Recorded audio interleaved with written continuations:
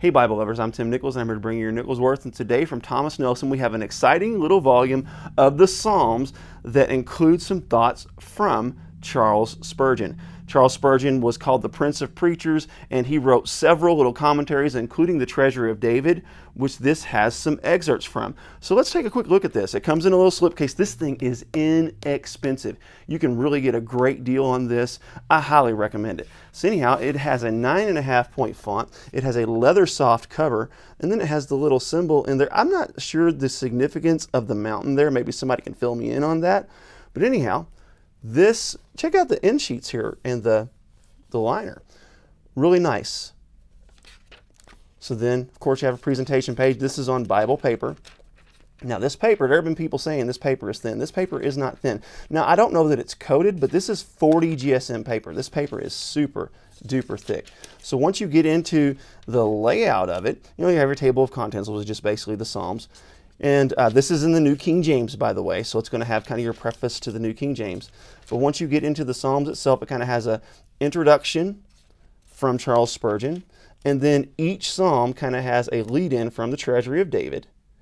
And this is from the Maclaren series as well, so you're going to have your blue accents. This is a verse-by-verse layout, as all poetry is. It does have some cross-references on the bottom, and I love that it doesn't use drop caps, but it does give you kind of a superscript there in blue for your first letter of the Psalm. So each one is going to be introduced with a portion from the Treasury of David from Charles Spurgeon, and a 9.5 font in verse-by-verse layout with some limited notes and references. And again, each one is led in. And I think one of the reasons people are fussing about the ghosting in this is not because the paper is thin. The paper is very thick. It's because in your poetic settings, you're only going to have it justified on the left. It's not going to be justified on the right.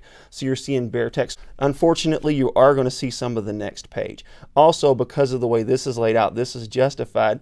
It's going to look a little strange behind some of Charles Spurgeon's notes from the Treasury of David.